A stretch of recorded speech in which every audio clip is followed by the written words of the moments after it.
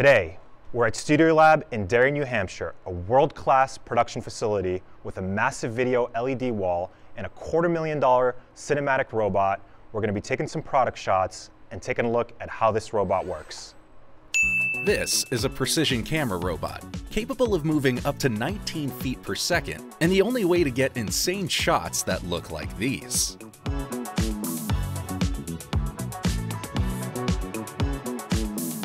This exact camera robot is from Motorized Precision, and they have a range of robots of different sizes. From the largest, Colossus, that can travel a 10-foot range in half a second, to the Mia, a smaller version that still has a 4-foot range at 10 feet per second.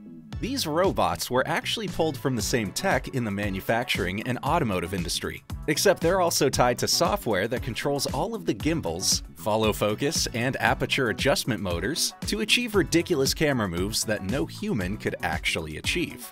The functionality is actually pretty simple. The robot arm travels from point A to point B at exact coordinates and speed, and the operator can program whatever camera moves they want during that move. So one of the things they do is allow you to use a Xbox controller or a PlayStation controller to actually control the robot. So every button on here, every joystick is an axis of the robot. So if I move my joystick here left to right, I can do my slide movement. If I go forward and back on the joystick, I can push in, push out. And then on the other joystick, pan side to side, tilt up and down.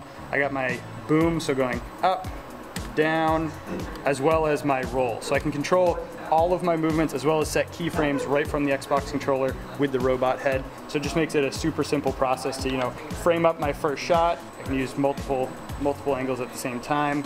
So that's my first shot. I'll set a keyframe, go up a couple seconds, move over to my second spot, set another keyframe, and then I can run that move back and forth, and it'll be super smooth, precise, and very repeatable. Now, these robots are nothing new, and they've been in the film industry for a while now. But what's interesting about this studio is that it also houses an XR virtual production LED wall.